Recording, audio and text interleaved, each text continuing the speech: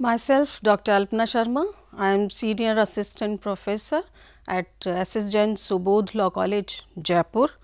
Now, I am going to teach you regarding theories of labor welfare. There are different approaches, and the objective of labor welfare is to mitigate the evil effects of industrialization. By providing facilities and amenities, one may improve the efficiency and productivity of labor. The employers gain prosperity and improvement of their organization, and these theories reveals the philosophy behind labor welfare, right.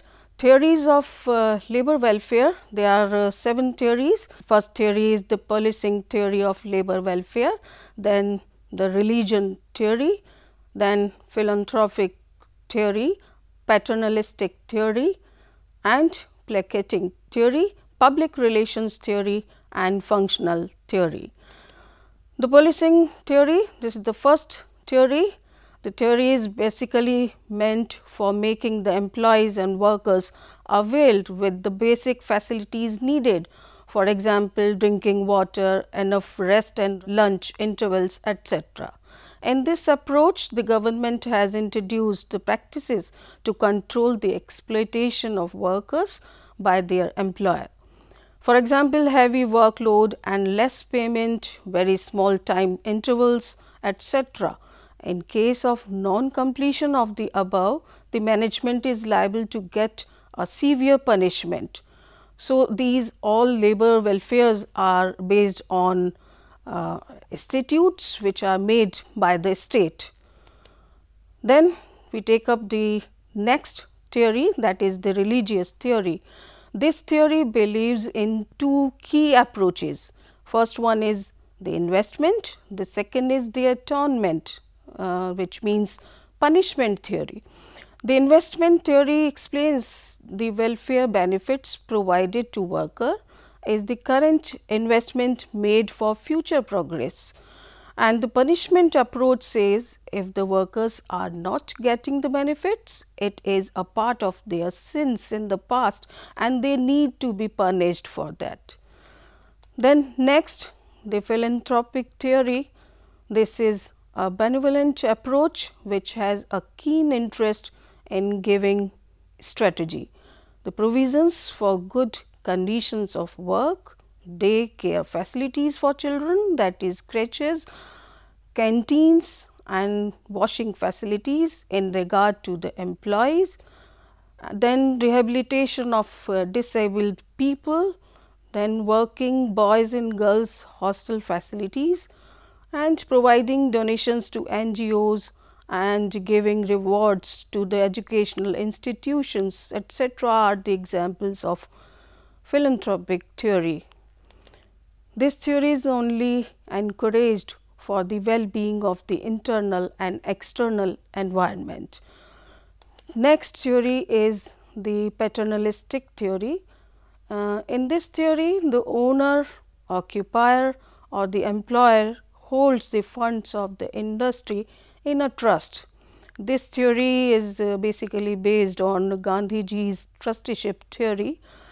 This trust consists of board or trust members and any amount to be spent in favor of the employees and the society is first being taken in discussion. It creates a good moral for the internal and external environment. It is also known as the trusteeship theory of labor welfare.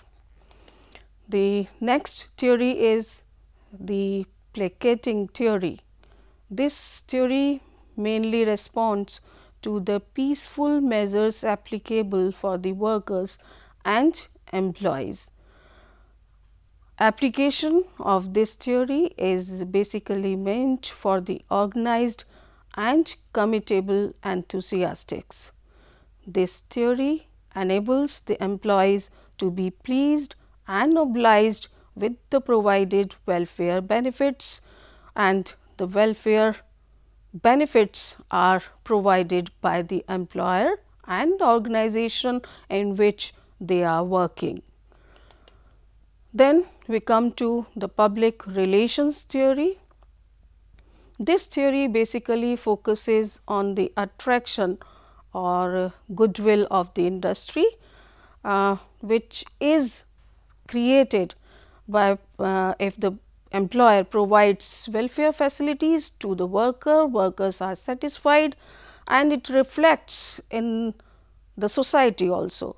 So, this theory basically focuses on the attraction or goodwill of the industry, which is enhanced by the welfare work which is being done by the organization.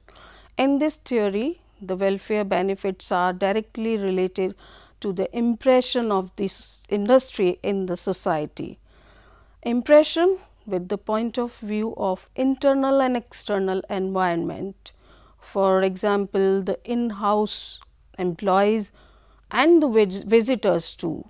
That means the visitors who visits the particular organization, they look into the welfare measures which are being taken by the employer or management.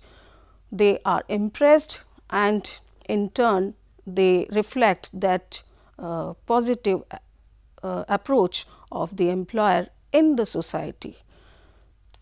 Then the functional theory.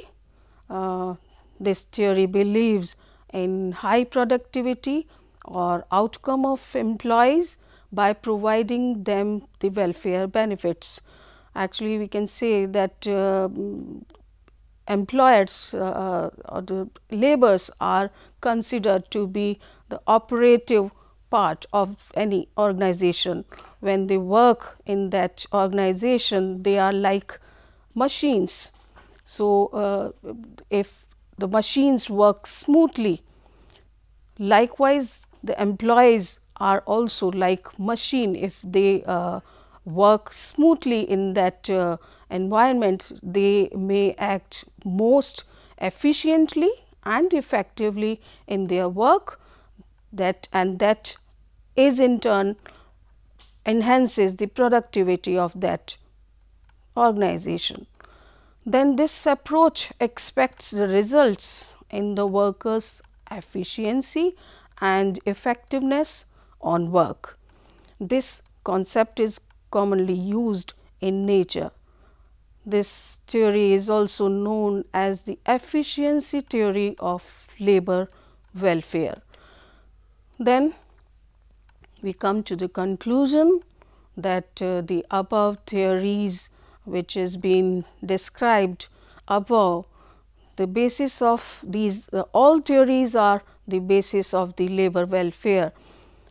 When we talk about India, our country, the best remedial measure would be to cling to functional approach by which employees would plan willingly for labor welfare and workers would render their services effectively, which only may produce the desired results.